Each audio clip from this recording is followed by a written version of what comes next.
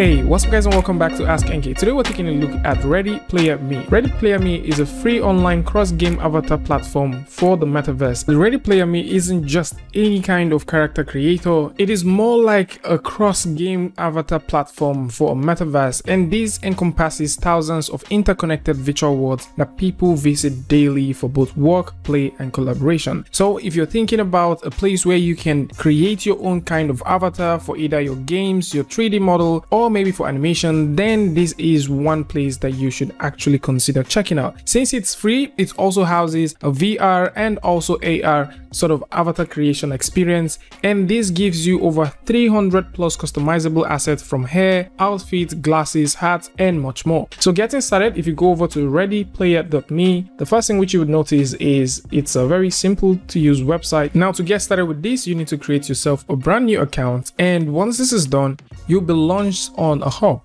Now prior to you getting to the hub, you need to also create the character, and this is where your characters will live for a very long time.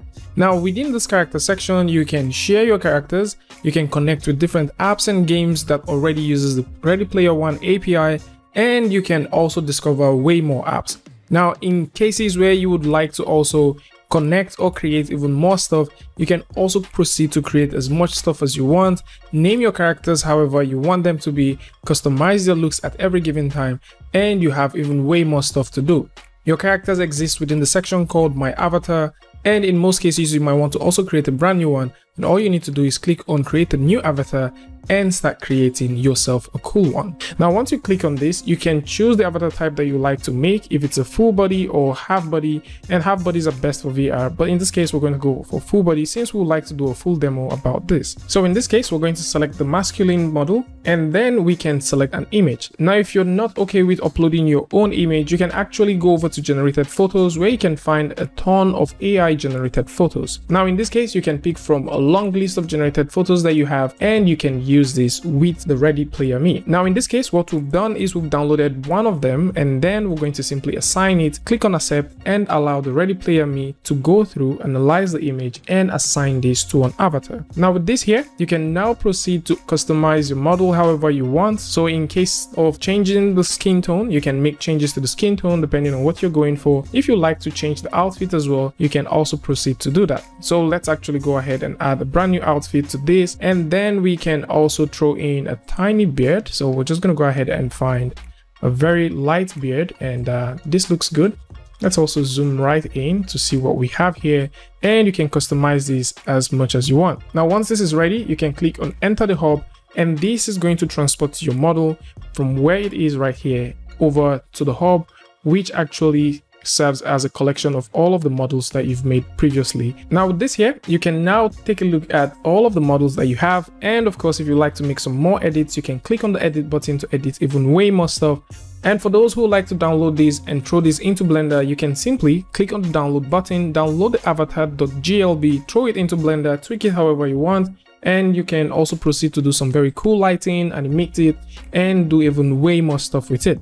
But of course, in most cases, you might want to get this model and use it for a game, and in this case, you might get to need a Unity or an Unreal Engine. Now for both Unity and Unreal Engine, there is an add-on that you can work with, and in this case we're going to take a look at Unity and see how this one pairs up and works with it. Now with the Unity hub opened right here, you can simply click on new to create a brand new project, and in this case we're just going to go ahead and leave this as a new Unity project. Click on create to create it. Now with this ready, you would need to get the Unity package. Now in this case, I'm going to put this link in the description. I'll bring you right over to the Google Drive where you can download the Unity package, and I would suggest that you download the most recent one, as this has way more bug fixes and more stuff that you can work with. Let's simply go ahead and expand this, go over to assets, go all the way down to import assets, and then click on custom package, locate the Ready Player Me package where you have it saved, and click on open. Now once that is here, there's actually something I would like you guys to pay attention to. Don't just simply go through and hit the import, as these might come with some bugs. So if you scroll all the way down, you would notice that we have the newtonsoft.json.dll file in two places. Now this would definitely give you an error if you have both of them available. So the best thing to do is turn one off, which in this case is going to be one that exists within the runtime and not within the AOT, and click on import. import. Now once this is imported and everything is ready to go,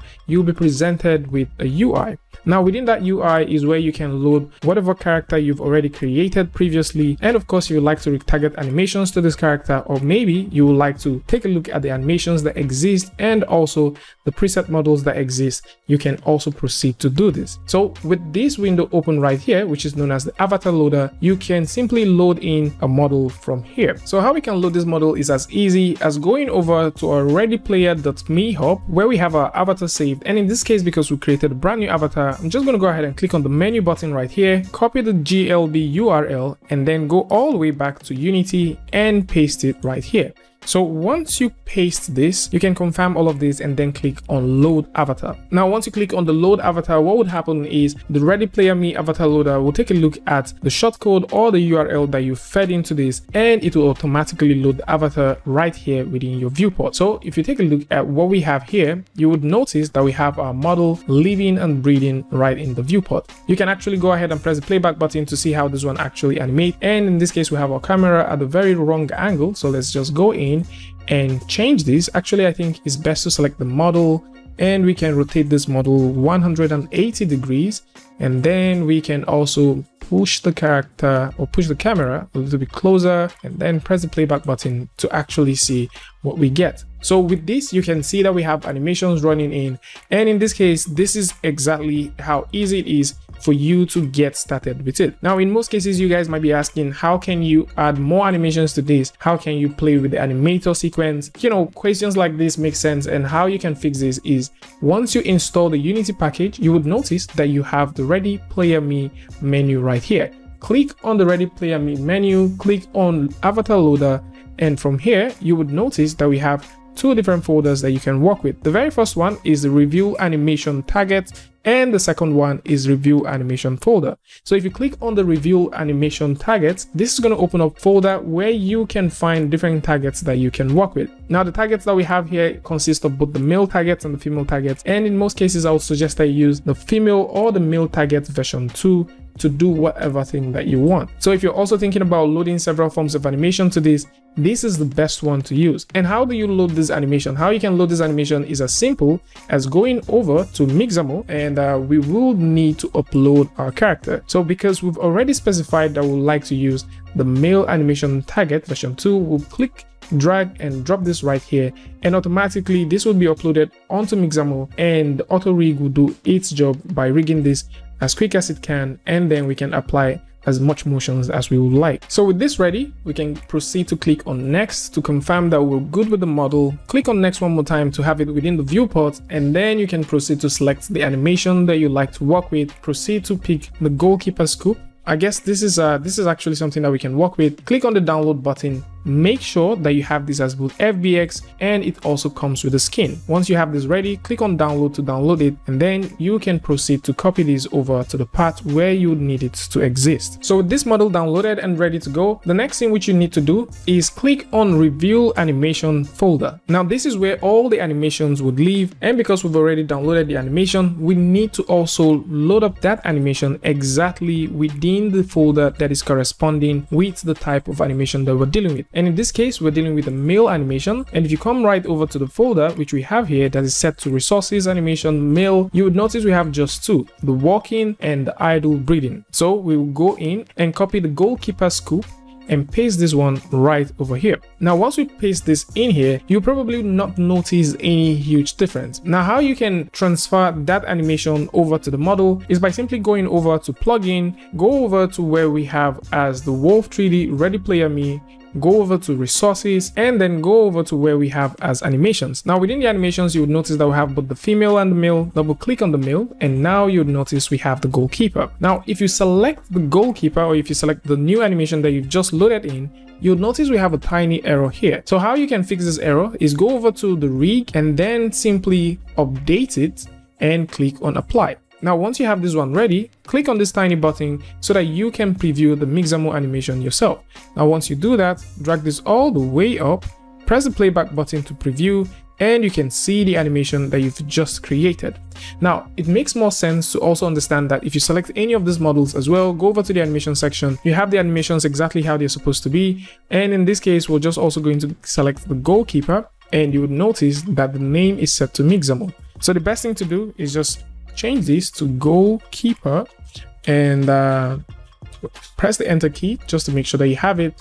And you might be wondering, how now do we pair this together? Go over to where you have as animation controllers and double click that to get the animators, or you can click on Windows, go all the way down to animation and go over to the animators. Now once you have this ready, click on the avatar or double click on the avatar, and then you would notice that we have that idle and also the walk.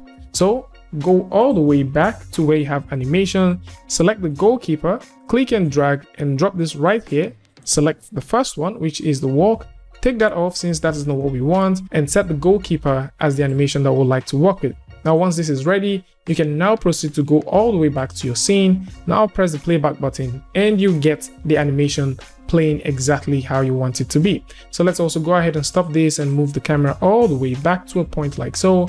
Press the playback button as well and see what we can get. And for developers looking for ways to integrate this into their iOS or Android Unity based app, you can actually get this one running, as the SDK now simply supports this directly within Unity at runtime. So your players no longer need to leave the app to go over to the browser to do this, as they can actually do it directly within the app, and this is super easy to work with. I'm going to put a link in the description that will bring you guys over to the video that will explain this more for both iOS and Android developers, and this is just awesome. So this is more like it for those who are looking for a platform that is free, that can give you access to tons of services and also allow you to create your 3D model exactly the way you want them, with tons of customizable features that you can get for free. Ready Player Me is right here, and you can proceed to check this one out. A huge shout out to the folks at Wolf3D for making this one possible, and I would like to know what you guys think about this one in the comment section. Tell me what you guys think about this one in the comment section, and of course if you like this video or you learned something from this, you can go ahead and give a like, and don't forget to share with a friend. And if you're new here, it's going to be amazing for you to hit the subscribe button and also turn on notification so that you don't miss the next video or the next update. And I see you guys again with a tutorial update, Free Friday, Tutorial Tuesday, tips and tricks, things like this. Peace.